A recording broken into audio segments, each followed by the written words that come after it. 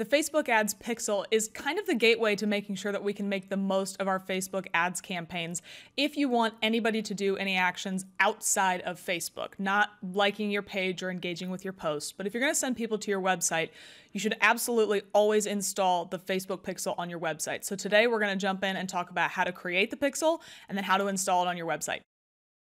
In your Facebook Ads account, we want to hop up into the main menu, go to All Tools, and then in the old interface, there will be a Events Manager listing and then Pixels. In the new Facebook Ads Manager, it will just say Events Manager. So click on that and head there. But since we're still seeing the old one, I'm just going to click directly to Pixels.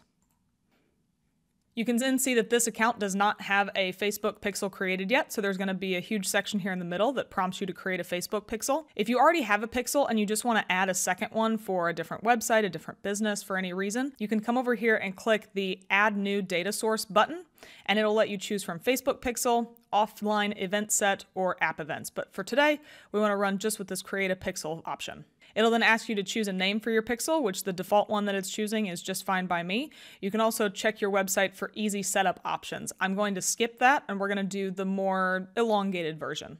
Click Continue, and then Facebook will give you 3 options of how you can add your pixel to your website. It's already created the pixel in the background. You can see over here kind of grayed out that it says the status is active, just waiting for the first event.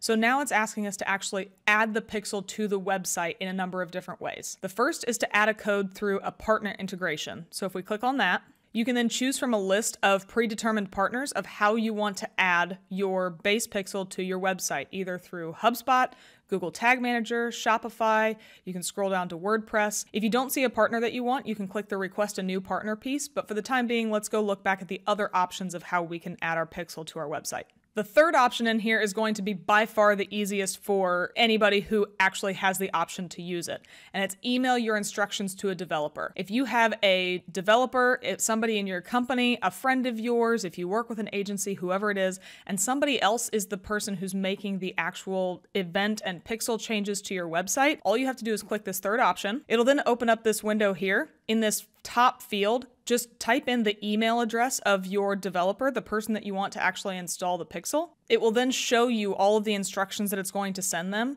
All of this is exactly what you need to actually get your pixel on your website. Once you're finished with that, you'll just click send down here and it'll automatically email them everything that they need to know to install the pixel for you.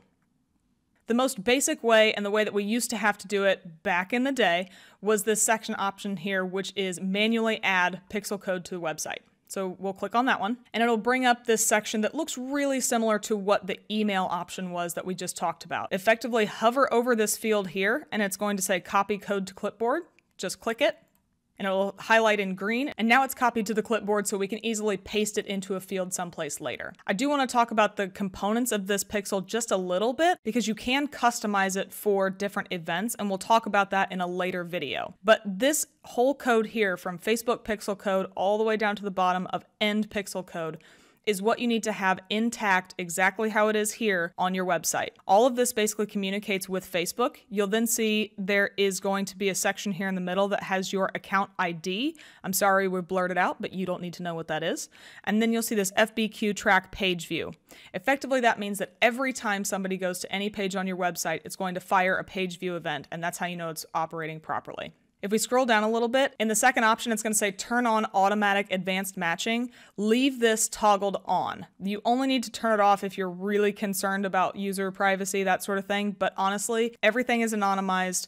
What this does is it allows Facebook to fill in the gaps of the tracking that it gets off of different users based on previous interactions they've had with your business. Again, it's all anonymized. It basically just helps us make sure that our audiences, conversion tracking, any of the time people fire the code on our website has less holes in the data. So just leave this one toggled on at all times if you can. In this third option down here, once we've actually installed the base pixel on our website, which we're going to do here in just a second, you can come back to this field and enter your website URL. Then you can click this Send Test Traffic button, and Facebook will open up in a new tab in your browser the web page that you just typed into that field to let it test and make sure that that page view event is being triggered and that your base pixel is functioning properly. Right now, like we can see that it says no activity yet, and we already talked about waiting for first event up here.